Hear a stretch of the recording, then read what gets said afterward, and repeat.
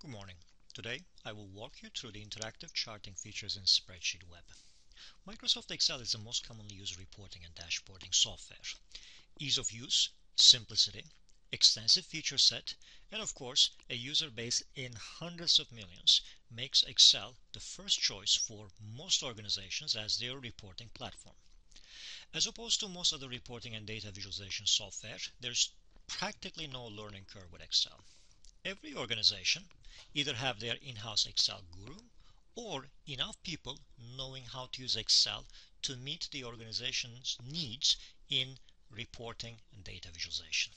However, once reports and dashboards are built in Excel, the challenging part is to share them with others in a quick, secure, and manageable fashion. That's when SpreadsheetWEB comes in. Let's take this dashboard for example.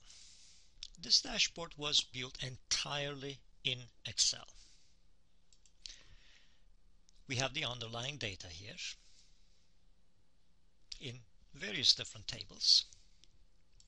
We have calculations to produce the final results to be presented.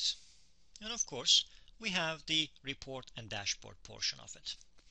As you can see, charts are created in using standard features in Excel. There's also interactivity here. If I click on any of these countries in the list box, you'll see that charts are automatically updated, coming from the backend calculations and underlying data. Now let's publish this as a web-based dashboard with SpreadsheetWEB.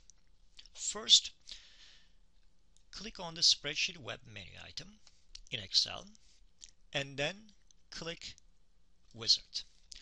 Wizard will interactively walk you through the few steps of the publishing process. Click Next. First, we add a worksheet. We have to define the display area. Display area is what the end user of this web-based dashboard will see in their browsers. They will not see anything else. Click Next. Click Next because the inputs are already coming from this list box. I will enable auto calculation mode. Click Next and Next again. Now the software is actually creating the web-based interface. Conversion is complete. Now we need to upload this file to the SpreadsheetWEB server. Click Upload. I already have my login credentials saved here. I will upload it as a new application. The SpreadsheetWEB uploaded this Excel file to the server and created the web-based dashboard. As you can see, this dashboard is completely browser-based.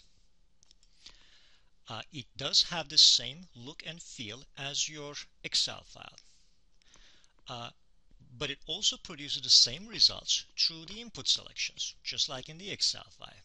If I click on any one of these countries, as you can see, the charts are updated automatically with respect to the underlying calculations and underlying data, without requiring any browser-based add-in. Now you can simply share this URL with your colleagues and they will access this dashboard securely. Your backend data and calculations are completely hidden from them. They can only see what they're allowed to see on this particular page. Let's talk about the interactive charts here. As you can see, all of these charts are interactive. You can hover your mouse over to see the actual data. You can also click on the legends here to remove the data from the chart.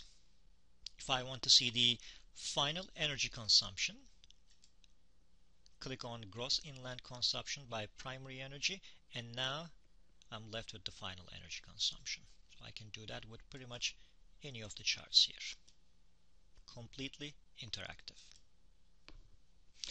As you can see with SpreadsheetWEB, you can turn Excel-based dashboards into interactive, secure, web dashboards in minutes without any support from your IT teams. This has been a presentation of interactive charting features in Excel.